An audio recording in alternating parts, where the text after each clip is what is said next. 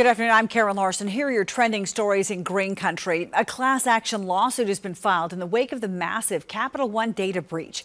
The company says the breach affects more than 100 million consumers and small businesses who apply for a Capital One credit card from 2005 through 2019. A hacker exposed customer information and credit card application data, including Social Security and bank account numbers. The breach was discovered by an external security researcher earlier this month.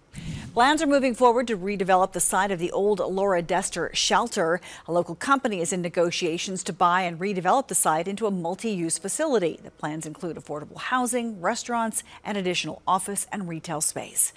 A new study suggests vitamin A could reduce the risk of a common skin cancer.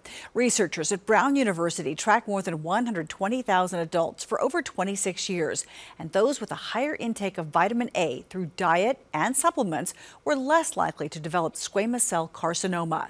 Vitamin A is seen to be most protective among people with moles and those who had bad sunburns as a child.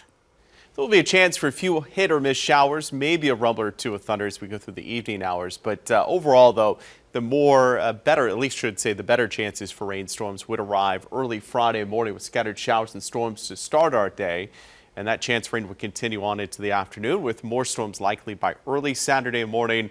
Our data are really high on the potential for some significant rains over the next couple of days, between 2 to 4, maybe some locally higher amounts of rainfall and some of the heavier thunderstorms.